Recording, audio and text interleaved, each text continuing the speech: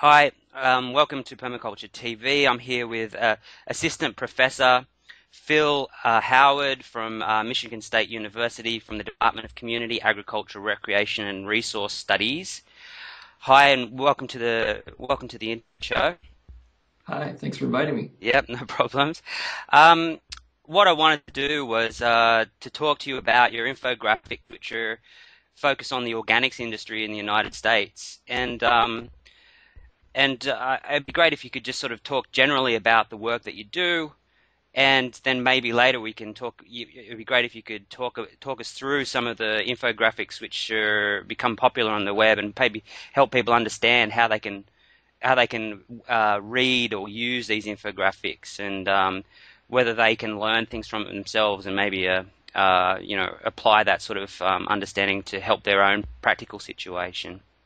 Mhm. So yeah, so firstly, could you just explain your role at the university and the research that you do?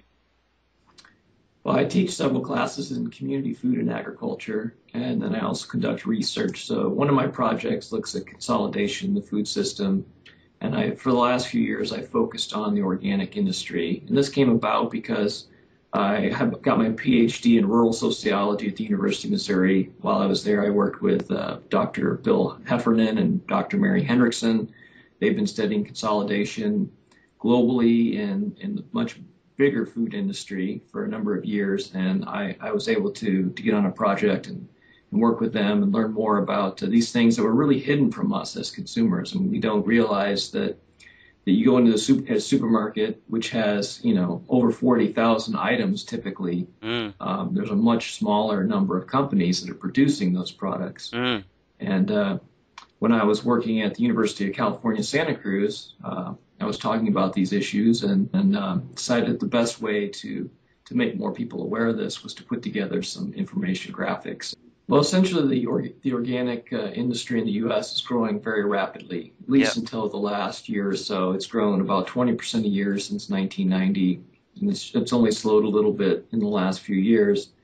And as a result of that growth, it's changed substantially. It's gone from an industry that was dominated by a large number of small firms to now where you have the entrance of much bigger firms. You have some of the biggest companies in the world like Nestle, Kraft, and General Mills that are either acquiring some of these pioneering organic food companies or introducing organic versions of their own products like organic Oreos.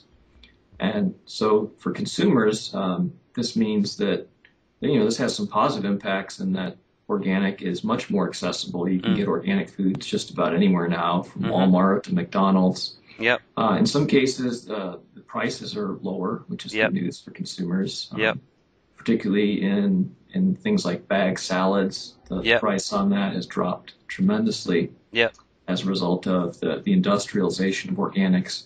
mm-hmm, But for some of the people who hold the original ideals of organics, there are mixed impacts. I mean, sure, if you're interested in supporting small farms, there's less space to do that with supporting organics now. yep, If you're interested in eating whole, unprocessed foods, mm-hmm, you can do that. But most people that are out there are contributing to the trend of it's more and more processed foods that are being sold as organic.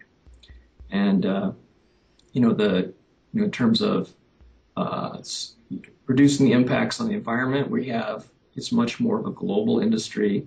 A lot of mm-hmm, these big companies are sourcing organic foods that are grown in China, Brazil, and other ah, places around the world. mm-hmm, So um, the idea that you're reducing your fossil fuel consumption by organic is not necessarily true.